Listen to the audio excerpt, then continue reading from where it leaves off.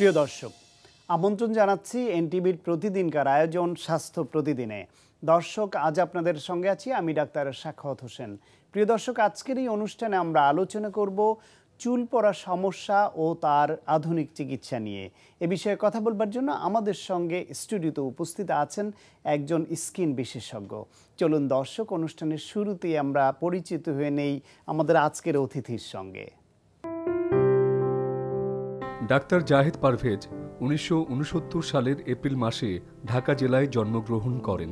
তিনি 1994 সালে Mymensingh medical college থেকে MBBS ডিগ্রি অর্জন করেন। এরপর তিনি চিকিৎসা বিজ্ঞানে উচ্চতর DDV ডিগ্রি লাভ করেন। বর্তমানে তিনি শহীদ সোহরাওয়ার্দী মেডিকেল কলেজ ও হাসপাতালের চর্ম ও যৌন বিভাগের কনসালটেন্ট হিসেবে কর্মরত। আপনাকে আমন্ত্রণ জানাচ্ছি আমাদের অনুষ্ঠানে। ধন্যবাদ আপনাকে, ধন্যবাদ এনটিভিকে। চুল পড়া এই সমস্যাটা অত্যন্ত কমন এবং অনেক সময় আমরা এটা ঠিক চুল তো সবারই পড়বে, এটাকে কখন সমস্যা সেটা আমরা নির্ধারণ করতে না পেরেও অনেকে একটু আতঙ্কিত হই, চিন্তিত হই। তো একজন সুস্থ স্বাভাবিক মানুষের চুল পড়া ওঠা, এটা কতটা চুল পড়া পর্যন্ত স্বাভাবিক এবং এইটা কোন পর্যায়ে গেলে সেটাকে অস্বাভাবিক বা সমস্যা হিসেবে দেখেন এবং সেটা বোঝার উপায় কি? ধন্যবাদ সুন্দর প্রশ্নের জন্য। চুল পড়াটা আসলে প্রতিদিন 100 থেকে 150 চুল পড়াটা আমরা স্বাভাবিক হিসাবে ধরি। তবে কোনো কোনো ক্ষেত্রে সেটার মাত্রা কিছু বেশি হতে পারে, কেউ কেউ বলে 200 পর্যন্ত। তবে এই ক্ষেত্রে আমাকে আপনাকে সবসময় খেয়াল রাখতে হবে চুল যতই পড়ুক সেটা যেন রিগ্রোথ হচ্ছে কিনা সেটা খেয়াল করা। কারো হয়তো 50টা চুল পড়ছে কিন্তু তার বয়স অনুযায়ী যে পরিমাণ গ্রোথ হওয়ার কথা চুলের সেটা বেরিয়ে আসছে না, সেই ক্ষেত্রে তার 50টা চুল পড়াতেই কিন্তু আস্তে আস্তে টাক মাথার দিকে নিয়ে যাবে। এবং সেই ক্ষেত্রে অবশ্যই যাদের এরকম সমস্যা হচ্ছে দ্রুত চিকিৎসকের শরণাপন্ন হওয়া উচিত। বোঝার উপায় কি? যেমন আমার চুল তো আর গুনে রাখা সম্ভব না যে আমার 50টা না 200টা পড়ছে, কিন্তু আমি আমার মাথার চুলের অবস্থাটা কি দেখলে আমার চিকিৎসকের কাছে যাওয়া উচিত হবে? সবচেয়ে সহজ ব্যাপার যেটা আমি যেটা মনে করি, গোসলের সময় একজন মানুষ যখন তার মাথায় পানি ঢালবেন বা শাওয়ার নেবেন তখনই বুঝতে পারবেন যে আগে যেরকম স্কাল্প দেখা যেত, অর্থাৎ মাথার ত্বক দেখা যেত, কোনো ফাঁক ফোকর দিয়ে সেটা দেখা যাচ্ছে কিনা সেটা হবে অ্যালার্মিং। আর কাউন্ট করার ব্যাপারে বলতে গেলে বালিশে কেউ যদি খেয়াল করে বা হেয়ার ব্রাশ চিরুনিতে কেউ খেয়াল করে তাহলে মোটামুটি একটা আন্দাজ করতে পারবে যে মাথাটা থেকে বেশি কিনা।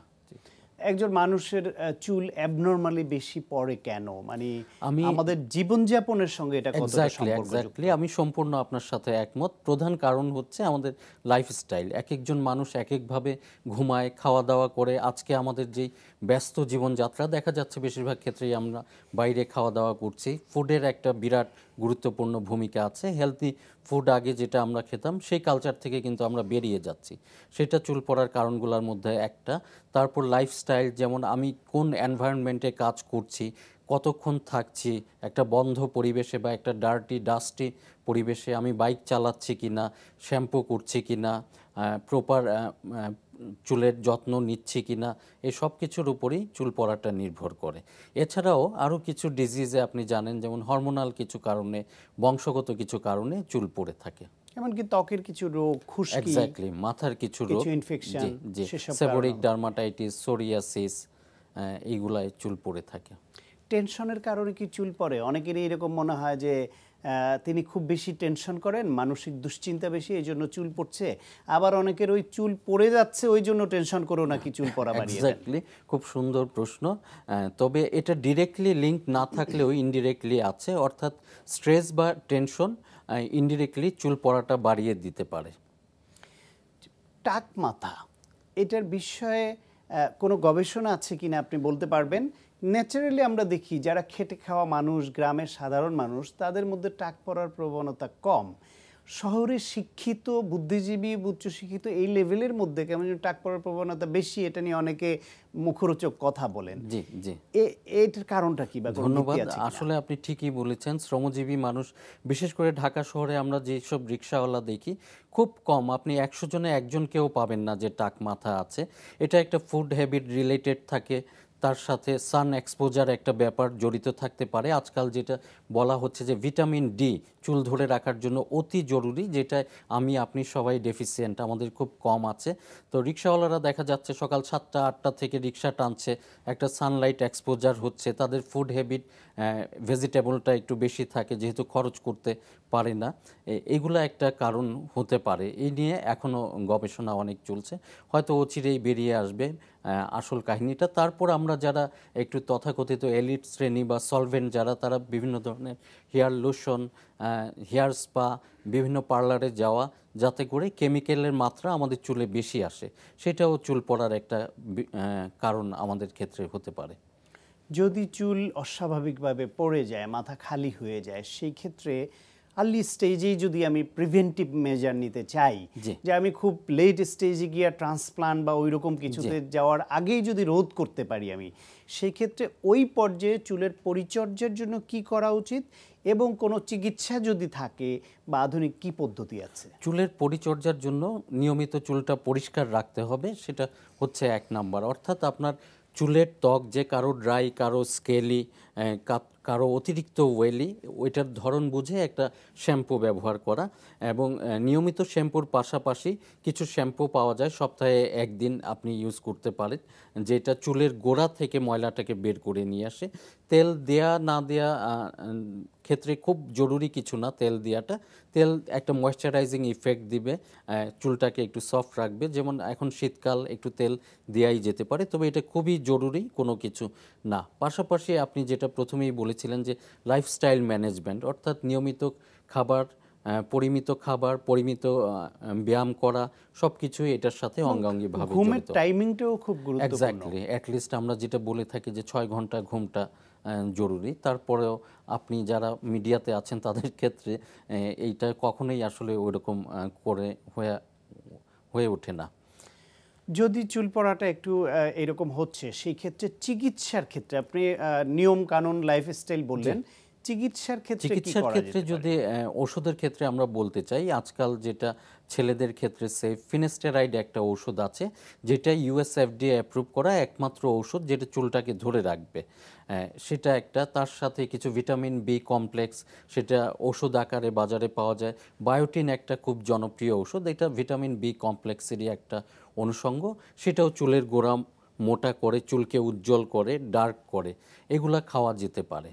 পিআরপির বেশ প্রচার শোনা যাচ্ছে, এই চুল পড়া রোধে এবং রিগ্রোথে পিআরপির ভূমিকা কত? ধন্যবাদ আপনাকে, একটা একেবারেই সময় উপযোগী বার্নিং একটা কোশ্চেন। পিআরপি এখন আমাদের দেশে খুবই জনপ্রিয়, চুলের চিকিৎসা শুধু না, যেমন গোড়ালি ব্যথা, হাঁটুর ব্যথা, এসব ক্ষেত্রেও পিআরপি ইউজ হচ্ছে। জিনিসটা হচ্ছে, দর্শকদের উদ্দেশ্যে বলতে চাই, আপনি জানেন যে পিআরপি প্লাটিলেট রিচ প্লাজমা, অর্থাৎ একজন মানুষের ব্লাড নিয়ে আমরা সেন্ট্রিফিউজ মেশিনে ঘোরানোর ফলে টেস্ট টিউবের উপরের দিকে ইয়েলো কালারের একটা অংশ জমা হয়, যেটায় প্লাটিলেট সেল বা অনুচক্রিকা সেলটা অতিরিক্ত থাকে, সেটাই আমাদের দরকার। সেটা আমরা মাথার ত্বকে দিলে গ্রোথ ফ্যাক্টর বলে একটা জিনিস। ত্বকে দেই বলতে কি ইনজেকশন দিয়ে ঢুকাই নাকি আমরা তেলের মতো? ইনসুলিন সিরিঞ্জ দিয়ে, আমরা ইনসুলিন সিরিঞ্জ দিয়ে ভেতরে দিয়ে দেই। কাউকে লোকাল অ্যানেস্থেসিয়া করি অথবা টপিক্যাল ক্রিম লাগিয়ে নিই, যাতে পেন সেন্সেশন সেরকম হয় না।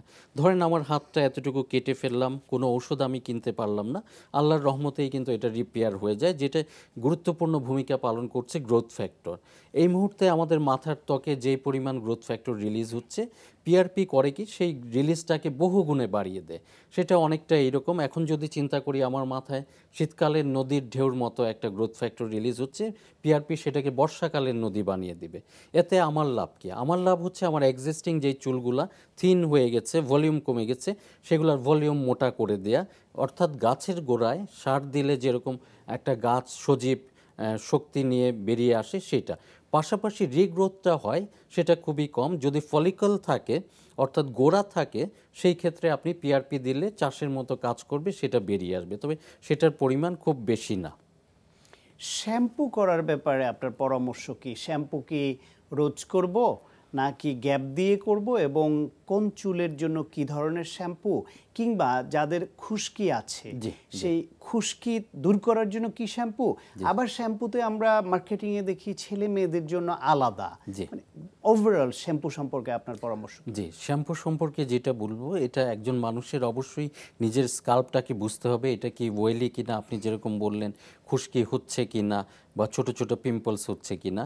যেমন যাদের একটু খুশকি প্রবণ তাদের ক্ষেত্রে আমি বলবো যে ওয়েল ম্যাসেজ একটা করা যেতে পারে। এমনি সাধারণ শ্যাম্পুর পাশাপাশি তারা কিটোকোনা জল অথবা সেলসান অর্থাৎ অ্যান্টি ড্যান্ড্রাফ যে শ্যাম্পুগুলো সপ্তাহে একবার বা খুব বড় জোর 2 বার ব্যবহার করতে পারে, এর বেশি না। প্রতিদিন অ্যান্টি ড্যান্ড্রাফ শ্যাম্পুটা ব্যবহার না করাই ভালো। আর যাদের অতিরিক্ত ওয়েলি তাদের ক্ষেত্রে কিছু শ্যাম্পু ব্যবহার করা যেতে পারে যেটাকে ওয়েলটাকে শুষে নেয়। এর মধ্যে কিছু শ্যাম্পু বারও পাওয়া যায় আজকাল। যাদের অতিরিক্ত ওয়েলি মাথার ত্বক তারা ওই শ্যাম্পু বার ইউজ করতে পারেন। আর অ্যাজ এ হোল সবসময় একটা মাইল্ড শ্যাম্পু ইউজ করাটাই আমরা উপযুক্ত হিসেবে। কতদিন পর ডেইলি করবে না গ্যাপ দিয়ে করবে? কারো যদি বেশি ধুলামলের এক্সপোজারে থাকে তার কি ডেইলি করলে কোনো ক্ষতি আছে কিনা? ডেইলি করার সাথে চুল পড়ার বেসিক্যালি কোনো সম্পর্ক নাই, তবে অবশ্যই এটা একটা গুণগত মানসম্পন্ন শ্যাম্পু হওয়া উচিত, মানে যার জন্য যেটা প্রযোজ্য আপনি বলছিলেন। চিরুনি ব্যবহারের ক্ষেত্রে এই খুশকি রোধে বা ত্বকের যে পরিচর্যা সেটার জন্য চিরুনির ধরন কিংবা একজনের চিরুনি আরেকজনের ব্যবহার এটা কতটা নিষেধ করবেন বা জি ধন্যবাদ আপনাকে, খুব সুন্দর একটি প্রশ্ন। আসলে বেশিরভাগ চুলের ডিজিজগুলো আসে আমার ধারণা সেলুন থেকে, অর্থাৎ সেলুনে আপনি যেই চিরুনিটা ইউজ করছেন সেটা একই চিরুনি বহুবার বহু মানুষের ক্ষেত্রে ব্যবহার করা হয়ে থাকে। তবে আজকাল বলা হচ্ছে যে উডেন চিরুনি যেইগুলা কাঠের চিরুনি সেটা চুল পড়া রোধে হেল্প করার পাশাপাশি খুশকির ক্ষেত্রেও ভালো কাজ করে থাকে। তবে নিয়মিত চুল আঁচড়ালে যে খুশকি কমে যাবে এমন কোনো কোথাও বলা নেই বা এটার সায়েন্টিফিক কোনো ভিত্তি নেই। তবে কোনোভাবেই একজনের চিরুনি আরেকজনের ব্যবহার করা উচিত না, তাতে ডিজিজ স্প্রেড করতে পারে। এবার আমরা আরো একটু অ্যাডভান্স বিষয় একটু শুনতে চাইবো, সেটি হচ্ছে চুল পড়ে গেছে, টাক হয়ে গেছে, হেয়ার ট্রান্সপ্লান্ট এটিও বেশ প্রচারে আছে এবং জনপ্রিয়, যদিও একটু ব্যয়বহুল। একজন মানুষের হেয়ার ট্রান্সপ্লান্ট কখন করা হয় এবং হেয়ার ট্রান্সপ্লান্ট করতে হলে এক জায়গার চুল আরেক জায়গায় লাগানো হয়, অর্থাৎ উৎসটা কি? আচ্ছা, হেয়ার ট্রান্সপ্লান্টের ক্ষেত্রে প্রথমেই আমি বলবো এই জোনটাকে, পিছনের এবং সাইডের জোনটাকে বলে যে পার্মানেন্ট জোন অফ হেয়ার। কেন বলে? ডিএসটি যেই হরমোনটা অতিরিক্ত থাকার কারণে মানুষের বংশগতভাবে চুল পড়ে যায়, টাকের সৃষ্টি হয়, তাদের কোনো রিসেপ্টর বা অ্যান্টেনা এই দুই পাশের এবং পিছনের চুলে থাকে না, যার কারণে ওরা যখন সার্ভে করে ওরা বুঝতেই পারে না এইগুলা চুল। এই কারণে খুব টাক মাথা লোকের এদিকে পুরোটা টাক থাকলেও দুই পাশে এবং পিছনে চুল থাকে। ট্রান্সপ্লান্টের বেসিস ধরা হয় এই পার্মানেন্ট জোন। এখান থেকে বেছে বেছে চুল আমরা লাগিয়ে দিলে ডিএসটি হরমোনের রিসেপ্টর না থাকায় সেটা আজীবন থেকে যায়, স্বাভাবিক চুলের মতো বড় হয়, কাটবেন, ডাই করবেন, শ্যাম্পু করবেন, সবই করবেন, কিন্তু কখনোই পড়বে না। সেই ক্ষেত্রে 6 to 8% হয়তো হেয়ার লস হতে পারে। ট্রান্সপ্লান্টেড হেয়ার যেটা অ্যাটলিস্ট 100টায় 90টা চুল আপনার থেকে যাবে। আবার যাদের ক্ষেত্রে এই ডোনার জোনটা কম আছে তাদের আজকাল আমরা দাড়ি থেকে, বুকের হেয়ার থেকে নিয়ে করতে পারি, তবে সেটা একটু সময় সাপেক্ষ ব্যাপার। মানে নিজের ব্যাকে বা সাইডে থাকলে সেটাই বেটার, অন্য কারো কাছ থেকে নেওয়া যাবে না। এই ক্ষেত্রে আপনি যেই জায়গা থেকে নিলেন সেখানেরও তো ঘনত্ব কমে গেল, সেখানে কি রিগ্রোথ হয়ে আবার এটা পূরণ হবে? আরেকটি বিষয় একই সঙ্গে প্রশ্ন করে রাখি, সেটি হচ্ছে যে আপনি বলছিলেন হরমোনাল কারণে উপরিভাগের বা সামনের চুল পড়ে যায়। এই যে আপনি ট্রান্সপ্লান্ট করলেন তারপরও তো ওই হরমোনাল বিষয়টা থেকেই যাচ্ছে। এই চুল কি আগের ন্যাচারাল যে আগের চুলে ছিল সেগুলির মতোই পড়বে কিনা? না, সেরকম পড়বে না। এটা পড়তে পারে কিন্তু রিগ্রোথ অবশ্যই হবে, কারণ ডিএসটির রিসেপ্টর এই চুলগুলায় থাকবে না, যার কারণে পিছনে যেরকম চুল আছে এই চুলগুলা ওই চুলের মতো বড় হতে থাকবে। আর ডেন্সিটি ডিপেন্ড করে আপনি কতগুলা গ্রাফট বা গোড়া লাগাবেন। ইউজুয়ালি আমাদের বাংলাদেশি বা ইন্ডিয়ান মানুষদের প্রতি গোড়ায় ধরা হয় অন অ্যান অ্যাভারেজ 2.5টা চুল, কোনোটায় 1টা 2টা 3টা 4টা ইভেন 5টা চুলও পাওয়া যায় একই গোড়ায়। অ্যাভারেজে ধরা হয় আমাদের কোনো গোড়া নিলে সেটা 2.5টা চুল আসবে, ফলে এতে খুব বেশি ওই ডোনার সাইটের খুব বেশি ক্ষতি হয় না, এবং যেটা ফাঁকা হয় সেটা উইদিন 2 উইকস আশপাশের চুল দিয়ে ঢেকে যায়। আমরা অনুষ্ঠানের প্রায় শেষ পর্যায়ে খুব সংক্ষেপে যদি বলেন বাংলাদেশে হেয়ার ট্রান্সপ্লান্টের অ্যাভারেজ খরচটা কেমন? যেমন আমরা যখন শুরু করি আজ থেকে 4-5 বছর আগে, তখনও অনেক বেশি ছিল। এখন প্রতি গ্রাফট বা প্রতি গোড়া আমরা কাউন্ট করছি 25 টাকা হিসাবে। সেই হিসাবে যদি অ্যাভারেজ এতটুকু মাথায় আমরা লাগাতে চাই, আপনি 75 থেকে 80 হাজার টাকায় এই পুরোটাই কমপ্লিট করা যাবে। ওয়ারেজ দেশের বাইরে আপনি জানেন এটা অনেক গুণ বেশি লাগবে। মানে 1 লাখেরও কম খরচের মধ্যে বাংলাদেশে হেয়ার ট্রান্সপ্লান্টের কাজ হচ্ছে এবং সফলভাবেই করছেন আপনারা। আপনাকে অনেক ধন্যবাদ। আপনাকেও ধন্যবাদ, এনটিভিকে ধন্যবাদ। প্রিয় দর্শক, আমরা শুনছিলাম চুল পড়ার রোধে করণীয় কি এবং পড়ে গেলে তার কি কি আধুনিক চিকিৎসা পদ্ধতি রয়েছে সে বিষয়ে অত্যন্ত প্রয়োজনীয় কিছু পরামর্শ। আশা করি আপনাদের কাজে লেগেছে। প্রিয় দর্শক, স্বাস্থ্য প্রতিদিনকে আমরা আপনাদের মনের মতো করেই সাজাতে চাই। তাই কোনো পরামর্শ থাকলে অবশ্যই লিখে জানাবেন এই ঠিকানায়। প্রযোজক স্বাস্থ্য প্রতিদিন, এনটিভি, বিএসসি ভবন, 7 তলা, 102 কাজী নজরুল ইসলাম এভিনিউ, কারওয়ান বাজার, ঢাকা 1215। ফ্যাক্স 914338 থেকে 7 পর্যন্ত, অথবা ইমেইল করুন স্বাস্থ্যপ্রতিদিন@ntvbd.com এই ঠিকানায়। প্রিয় দর্শক, আপনার প্রিয় অনুষ্ঠান স্বাস্থ্য প্রতিদিন দেখতে ভিজিট করুন www.ntvbd.com। এছাড়াও এনটিভির জনপ্রিয় সব অনুষ্ঠান ও খবরের আপডেট জানতে ভিজিট করুন আমাদের ইউটিউব ও ভেরিফাইড ফেসবুক পেজ। দর্শক, আজ এ পর্যন্তই। সবাই ভালো থাকুন, সুস্থ থাকুন এবং অবশ্যই নিরাপদে থাকুন। দেখা হবে আগামীকাল ঠিক একই সময়ে নতুন কোনো অতিথি নিয়ে।